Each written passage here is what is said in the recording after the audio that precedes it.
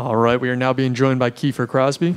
What's up, everybody? Kiefer, you already told us how you're feeling. You're feeling hungry. What is the hunger? You're trying to get back in the win column, trying to compete again? I was talking about pizza. I'm fucking starving. Yeah, no, I am trying to get back in the win column. The last fight wasn't a loss. It was a no contest, in my opinion. I didn't lose that fight. So, I mean, I haven't really been beaten in a professional fight. So I'm just looking forward to winning again, to be honest. Hopefully, don't get any little cuts that the doctor is going to stop this time. But this time, I'm not going to get touched, I don't think so. I'm looking forward to just getting in there and getting the job done, yeah. And you're repping your home country there, but I know you did most of your camp here in the United States, right? Can you talk about that move? No, I didn't. I came here only 2 weeks ago, to be honest. I went to Connor's fight, and then I floated up to Kansas to my friend James Gallagher, and then did a bit of training with James Krause and his boys up in Glory. It was a great gym, great people, and yeah, no, but I don't do camps per se, you know what I mean? I just do a bit of training. And then when I organise a fight, I ramp it up. But majority of my training is in Ireland, to be honest. I've been training, you know, for years in Ireland, and the past 8 months in Ireland. I'm only here 2 weeks, so majority of the camp has been in Ireland. Gotcha. And you know, those 2 weeks that you were here, though, is that a tough mental adjustment to be away from home and kind of be, you know, in a different place with different people, stuff like that? Yeah, kind of. Like, do you know what I mean? Obviously, I have a girlfriend and kids at home, and I'm missing them terrible. Do you know what I mean? But I'm in military mode at the minute. You know what I mean? I've been looking up a lot of like documentaries on the military and soldiers and how they go abroad and fight wars on end. And when you see these videos of soldiers coming back into the airport, you know what I mean? They see their kids for the first time in fucking a year and a half. You know what I mean? 12 months after fighting wars. It's crazy to look at that, you know what I mean? And we're lucky that we don't have to do that, you know what I mean? That's intense. They're going halfway across the world and they're in the trenches fighting actual wars and leaving their family at home, but they're fighting them wars for their family. And I feel like I'm doing the same over here. I had to come off to America early, focus on myself, be selfish, you know what I mean? And just knuckle down, and nothing else matters other than the gym and my rest. And that's what that's the frame of mind I kind of tapped into for the past few weeks, to be honest.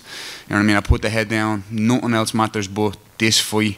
You know, I got into focus mode, I had to make them sacrifices, and I feel like this is the best version of me, because you're not at home and there's fucking babies hanging out, yeah, and you know what I mean? Yeah, doing things with the kids, it's great, but it's energy consuming, you know what I mean? So for the past 3 weeks or so, I've literally just been selfish, you know what I mean? I've just been going to the gym, going home and resting, napping, fucking nap. I haven't had a nap ever in my life, you know what I mean? I don't know myself now, having all these naps and getting good night's sleeps and waking up the next day feeling energised to go back to the gym, training, you know what I mean? And I think you'll see a big difference on Saturday night. I'm well primed and rested and ready to fight. Hey, Kiefer, right here. This might be a bit of an odd question, but is there a particular difference between fighting in front of an American crowd compared to a European one? No, I don't care, to be honest. You can put me in a bleeding car park and I'll fight, you know what I mean? I don't care. It only really matters to the fans, I think, you know what I mean? When they're, like, there's no crowd in the world like an Irish crowd, you know what I mean? And if you can fight in there, you can fight anywhere. That's the mecca in my eyes of fighting, you know what I mean? When you go into the Tree Arena on fight night and it's packed out and we're fighting on the card, there's nothing like it. So I am, like, this is great. I was only talking to someone a minute ago about the Forum Arena. It's such an iconic arena. I was only looking at The Last Dance the other night with Michael Jordan. And through the documentary, the Forum came on it, and he was playing the LA Lakers in like a big final of a basketball game. And I was like, fuck, it just hit me. I was like, I'm fighting here in 4 days. That's mad, you know what I mean? So it's an iconic arena, and I'm very proud that I'm actually getting out to come out here and represent my country and fight in such an iconic place. And there's going to be 18,000 people, and it's going to be mental, but at the end of the day, when you step into that cage, I don't give a shit who's outside that cage. My only concern is the man in front of me, and it doesn't really matter. It's all just noise at the end of the day, and noise doesn't come into competition. Do you know what I mean? Outside noise is just outside noise. Booing, cheering, supporting, doesn't matter. You know what I mean? My goal is to win a fight. And there's only one man that I'm interested in beating. That's the man in front of me. I don't care about anyone else outside that cage, you know what I mean? Until afterwards, and then I can party with everyone. But for the 15 minutes, it's going to be focused on him, and that's it. So it doesn't really matter where it is, you know what I mean? When you're up against a veteran like Georgi, where do you even begin in terms of like studying his game, watching the tape and everything? Because there's obviously a lot of footage out there on him already. Haven't watched one bit of footage. I haven't watched any, to be honest. What do your coaches let you know about him? They just focus on me. They know me too well. I've been in this situation so many times that I've had pullouts, I've had changes of opponents, I've had last minute pullouts, I've weighed in and then the opponent has changed. I've been here, so I've realised over my experience on my career that like anything can happen. You know what I mean? He could pull out today and then what? I'm not studying him for fucking 10 weeks and focused on him and sparring partners were to replicate him, and now I'm fighting a 6'2" southpaw Thai boxer or something. I don't give a shit, to be honest. You know what I mean? He can do whatever he wants to do. I'm focused on me, and that's it. And I believe that's all it is self-defense. If I'm walking down the street and someone attacks me, I'm not gonna say, wait, hold on, are you a black belt in jiu-jitsu, or are you southpaw? Can you give me a few minutes to study a tape? No, I'm going to fight, I'm going to defend myself, and I'm going to knock him out. So that's my mentality going into these fights. Do you know what I'm saying? And I carry that with pride. I think people get too caught up in the opponent and this and that. The only thing that like stands out in my mind is people keep saying his experience, and he's had so many fights, and the more experience equals the more damage. You know what I mean? I'm fresh. I've never been hit. I've been hit a little bit. I've never been hurt per se. I've never been knocked out in the gym or in a fight. I'm coming in here fresh as a daisy, ready to go. I don't give a fuck who it is, to be honest. Finally, for me, very important question. What kind of pizza are you looking forward to eating after the All fight? of the pizza. Oh man, there's more than pizza on my mind. You know what I mean? LA it seems like a good spot for a bit of food, so you know what I mean? I can't wait to just get out and go on the munch after this fight, yeah? Yeah.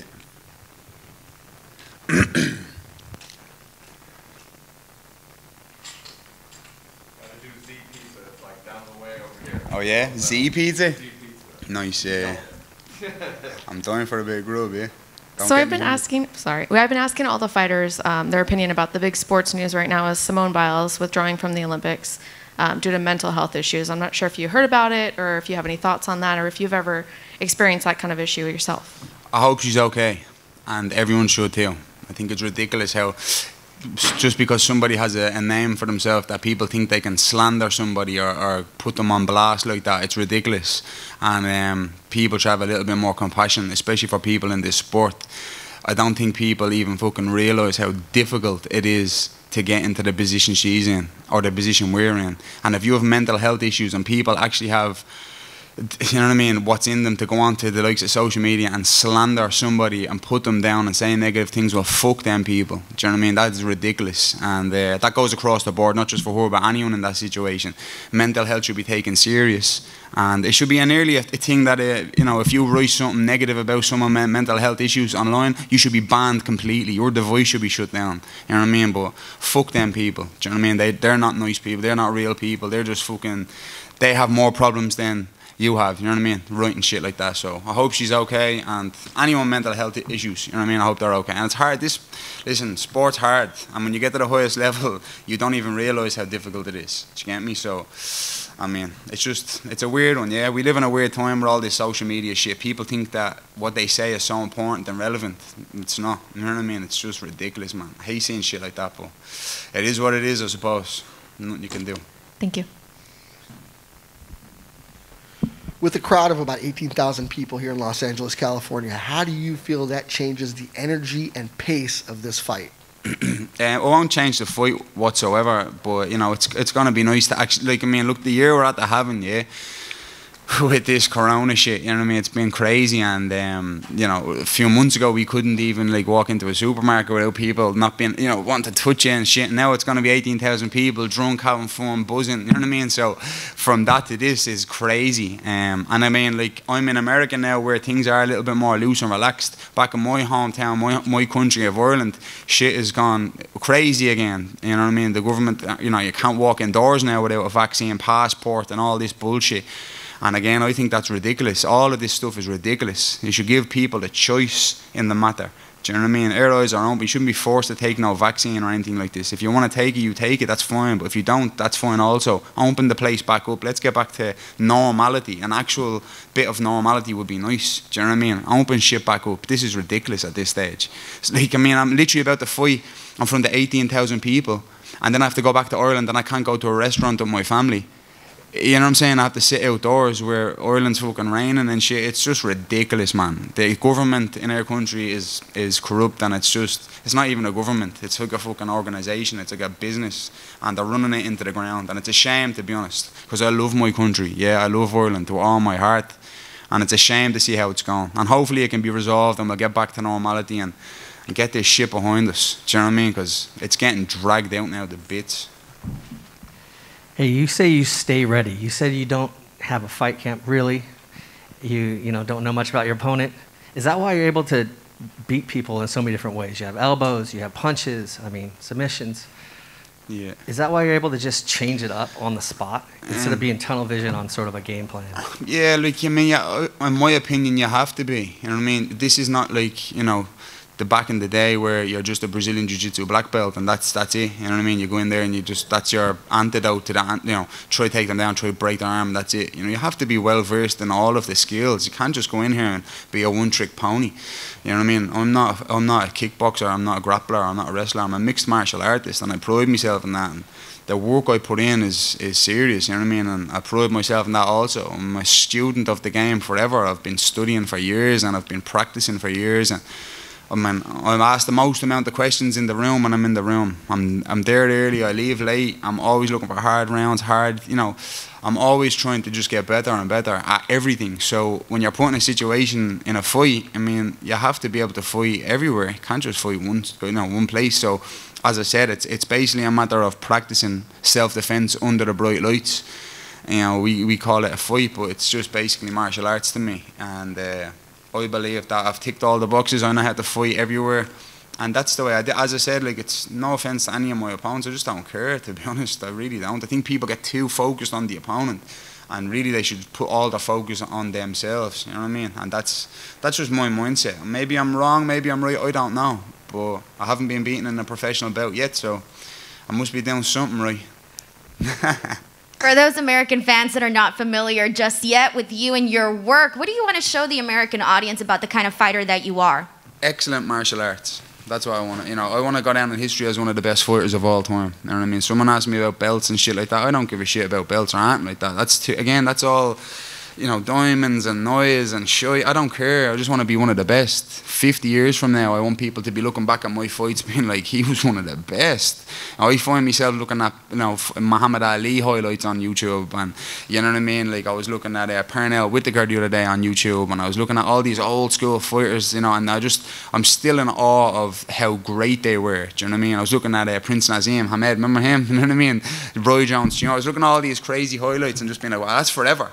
And I don't know how many wins and losses they've had. I don't know how many belts they won. I don't care about all that. I just want to watch excellent fighting, you know what I mean? And when I watch it, I'm like, wow, they are like some of the best fighters of all time. And I look at Hoist Gracie, you know what I mean, in the first UFC. I look at that and I'm like, fuck, that's forever.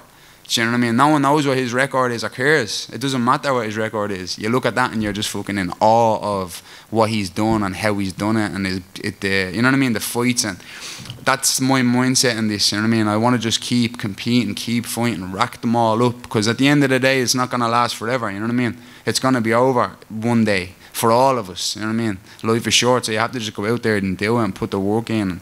And hopefully when I'm retired and I'm old and I'm fat and I'm fucking sitting there with my feet up, I can be actually happy that I've done what I said I wanted to do and be one of the best fighters, you know what I mean? Definitely one of the most exciting. I'm only 10 fights in and I'm one of the most exciting fighters already. I'm only 10 fights in. This bloke has 4 times the amount of fights than I have, and I'm a bigger name than he is, and I'm far more exciting than anyone, you know what I mean? So, and I'm only 10 fights in, so I just want to triple that nearly, more, you know what I mean? Just keep racking them up. And just keep going out there and performing excellent martial arts, yeah. Thank you. You're welcome. So coming up on November 2nd, your boy is going to be fighting, and you kind of just mentioned that Ireland's still in a weird state. So knowing that you might come out without any bumps or bruises, would getting on that card be on your radar? I'm 100% on the card. They're not going to come back to my hometown of Dublin, Ireland, and not have me on the card. That's criminal. Do you know what I mean? That's not even a question. Not even like, ask me that. I'll be there fighting somebody, whether it's in the cage or outside the cage. I'll be there fighting.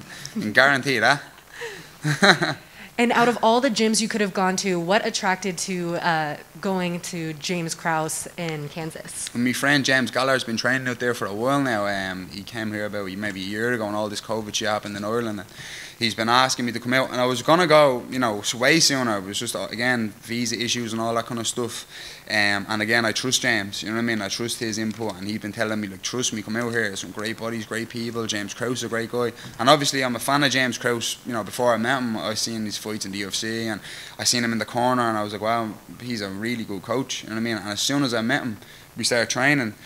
It was like I just knew him forever. Do you know what I mean? It was like we just literally trained the first day we met, and we done like 5-5s of grappling and stuff, and he held pads for me, gave me some good advice, and I was like, wow, he's just a good person, he's a good man, and he's a great martial artist.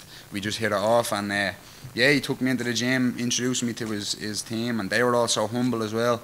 Humble killers, that's what I was calling them. Do you know what I mean? They're all so nice, very helpful, but they're fucking killers as well. And I learned a lot, to be honest. And it was nice to do that, you know what I mean? Before the fight, I know people were like, oh, it's a bit bogey going to a new gym a couple of weeks before a fight, but to be honest, fighting is basically like, if you look at it from an outside perspective, it's like, I don't know my opponent, and we've never trained together before. And here we are now, live, fighting each other, and we're just trying to figure each other out in the moment with dire consequences. He's trying to either knock me out, take me down, submit me, and I'm trying to do the same. But we don't know what we're going to throw at each other, so we're trying to figure it out. And when you go to a new gym and you have all these new people, well, that's exactly what it is. They don't know what I'm going to do. I don't know what they're going to do. I don't even know if he's a wrestler, if he's going to be a southpaw. But you have to figure it out on the spot. And it was refreshing to do that, training with new people that are at a high level. Do you know what I mean? So it was nice, because normally you get into a routine with your teammates in the gym that know you inside out. And me and James have been training, say, together 9 years. You know what I mean? So when we roll, it's kind of like he knows my go-tos, I know his go-tos. We know each other.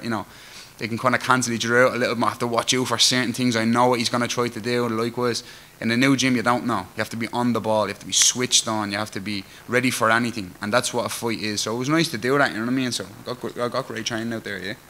And one of the fighters from there is Tim Elliott, who recently grappled with Patchy Mix at High Rollers. It's this cannabis-infused tournament. I don't know if that's something that you and your homeboys would ever want to visit or maybe even participate in. We were there. That's where I met James Krause. So the day before that match, we actually met in the High Rollers gym, and we trained there. But I'd love to do that, yeah. Smoke a few blunts and then smoke a few fouls. That would be nice, yeah. And they pay you to do that as well, grappling, right? They did, no? A pound of weed, that's even better. How you doing, man? Just want to get your take on the main event, Pitbull versus McKee. How do you see that fight playing out? Yeah, good fight, yeah. Long time coming. I don't know, to be honest. It's one of them fights, I don't know. I'm normally very like, it can go either way. I don't know. I can see a 5-rounder, to be honest. I can see a 5-rounder and it being close, and it can go either way. That's the way I see it, yeah. Which Nazim Hamed fight did you end up watching? Just the highlights, I was watching all of them. It was like a highlight of like all fights throughout the years, you know what I mean? Him, like, he had a mad career, he's mad, you know what I mean? Like when you watch, you forget nearly sometimes how good he was. You're like, fucking the footwork on him and the elusiveness and how he was just so confident in these fights. And how he just knocked people out with shots that you shouldn't be able to knock people out with. You know what I mean? It's just, he's very impressive, yeah. I remember I was a fan of him when I was a little kid. And then, again, you move on, and years later, you forget nearly to look back. Pernell Whittaker, same thing. People don't even know who he is when you talk about boxing. When you go back and watch him, he was before Floyd and all this kind of stuff about the defensive boxing and his head movement and his footwork and his traps and his counter punches. And when you watch that, you're like, wow, man, he's under the radar. People don't even know his name, but he's so good. There's so many people like that, you know what I mean, that interest me. And again, as I said, I want to cement my name as one of the best. Do you know what I'm saying? I want people to look back in years to come and be like, study me. Do you know what I mean? Like, wow, he was impressive. That's excellent martial arts. Do you know what I mean? Yeah.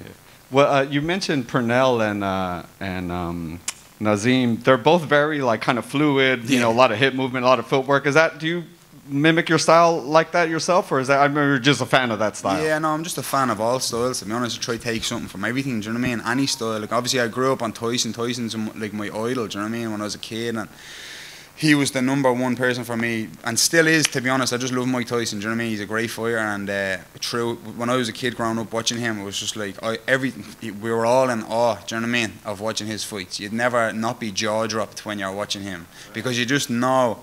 It's like throwing a bleeding human into a lion's den and just like, right, this is going to be mental. You know what I mean? It's going to be crazy. And that was my favourite thing about watching him, just the excitement. And even now you watch his old highlights, it's like hard to believe how he just like walked through people. You know what I mean? At a high level.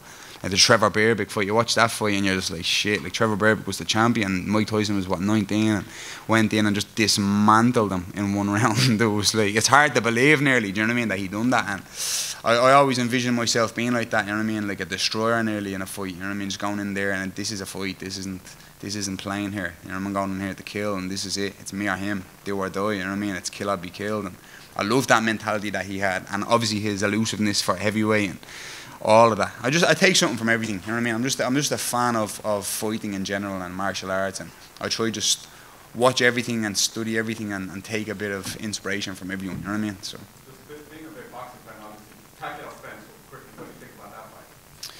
Yeah, I don't know. I mean, Pacquiao's getting on a bit, isn't he, as well? But he still seems to be sharp as fuck.